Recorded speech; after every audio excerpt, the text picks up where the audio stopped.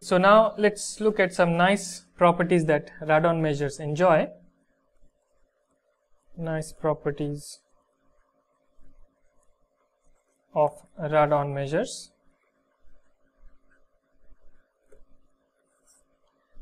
So first is that, so let me write this as a theorem. If X is a locally compact Hausdorff space and mu is a radon measure on X, then the space of continuous compactly supported functions is dense in L1 X mu, meaning that given any epsilon greater than 0 and f in L1 X mu, there exists g epsilon. So this g depends on epsilon, which is a continuous function with compact support, such that the norm of f minus g epsilon of L1 norm, this is less than or equal to epsilon. So we have already seen that in RD with the Lebesgue measure, this kind of result holds, that CCRD is dense in L1 of RD with the Lebesgue measure. But now if you have a radon measure mu, then also this kind of result holds. So let's see a proof. The first thing to note is that since simple functions are dense in L1 just by the definition of the Lebesgue integrals, it suffices to prove the result,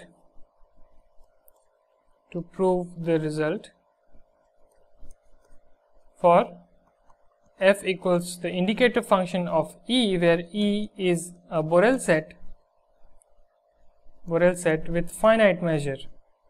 So mu E is finite. So if we can prove this for indicator functions of Borel sets with finite measure, then we can easily do it for any general L1 measure by first taking finite linear combinations of simple functions and then approximating in L1 norm by simple functions. So now we need another result. So I claim that if E is a Borel set such that mu E is finite, then mu is inner regular for E. So note that the radon measure assumption is only that mu is inner regular for open sets, but now I claim that for any Borel set with finite measure, mu is inner regular. So let's see why this is true. So we have to show that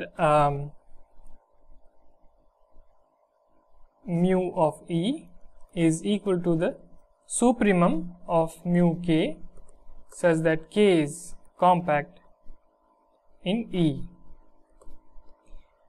So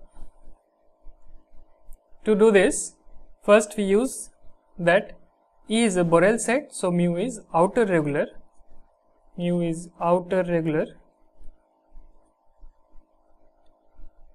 For E, it means that given epsilon greater than 0, there exists an open set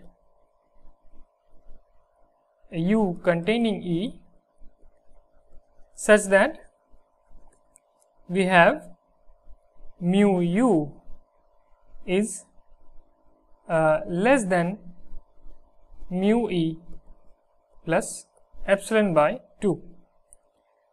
So this is just by outer regularity, of mu for Borel sets. So this means that mu of u minus e is less than epsilon by 2, and in particular this is a Borel set. So this implies that there exists an open set V containing u minus e such that mu v is less than epsilon by 2, again by outer regularity.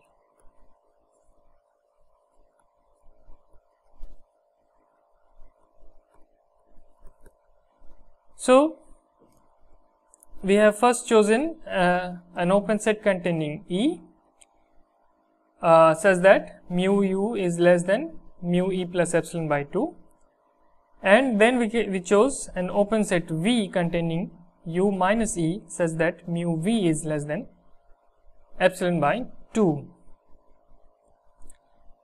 Now by inner regularity for open sets, we have that mu is inner regular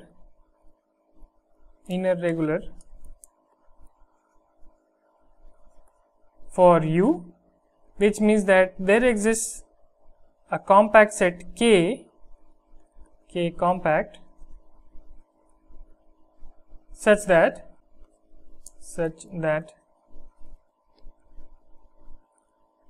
mu of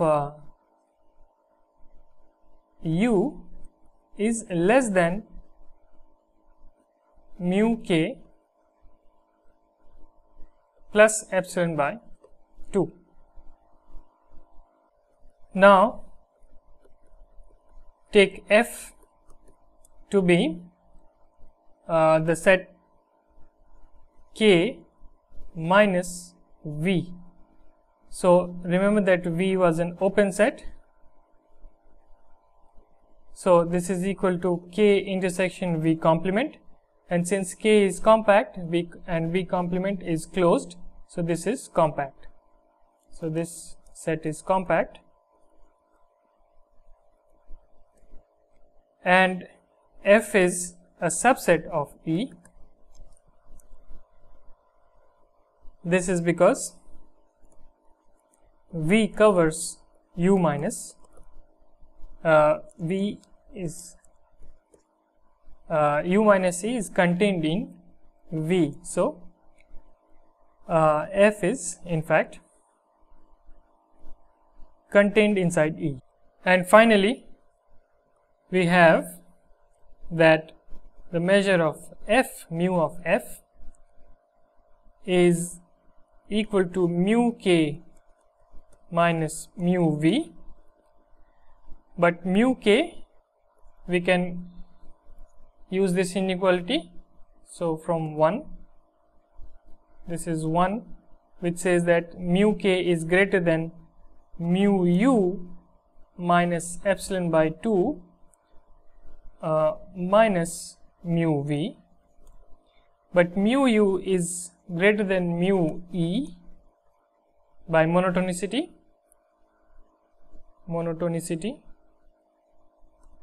because E is a subset of U.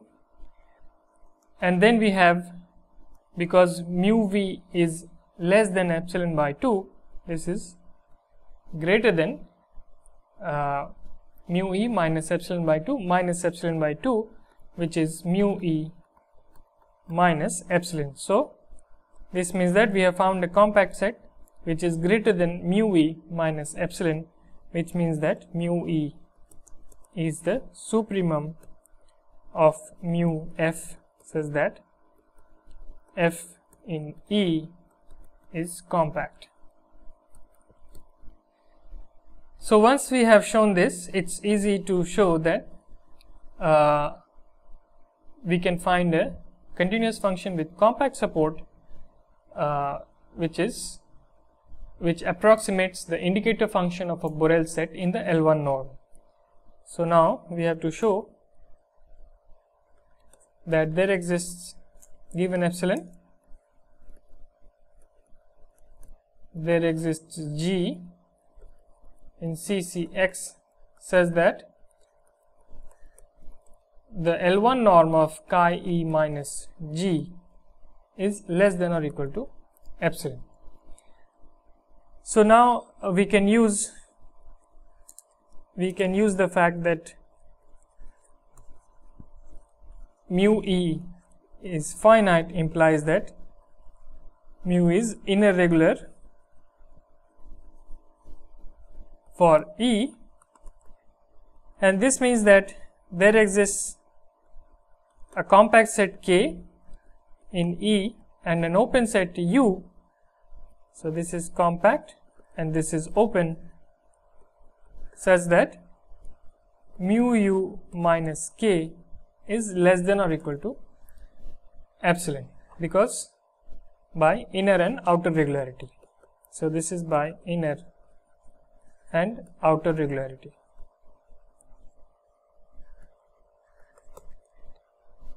And then we can find by Urysohn's lemma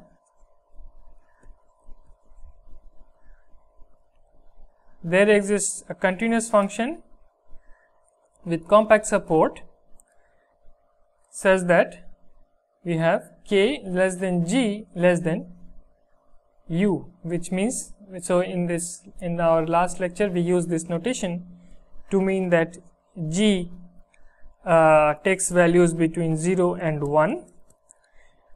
Support of G is compact.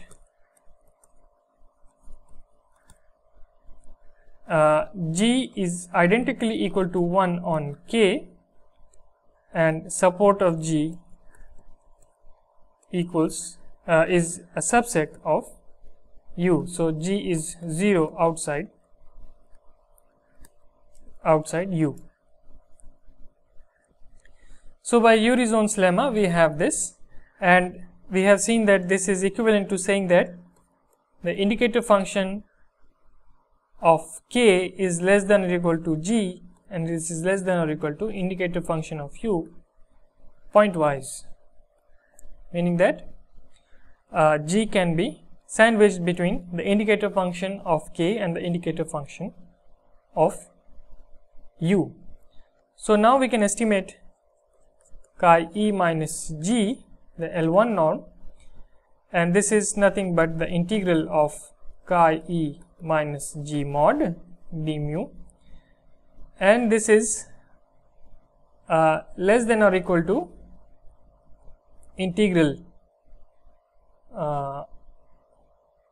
of x over x chi u minus g d mu, since chi e is less than or equal to chi u,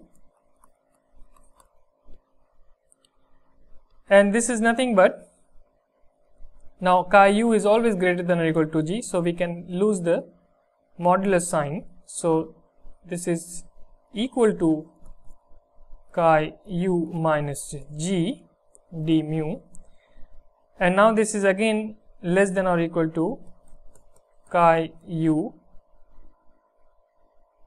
minus chi k d mu, and then this is nothing but the mu of u minus the mu of k, and this is less than or equal to epsilon. So we see that continuous functions of compact support are dense in the L1 norm, are dense in the L1 functions, the space of L1 functions on X with the Radon measure. And so once we have this, as a corollary,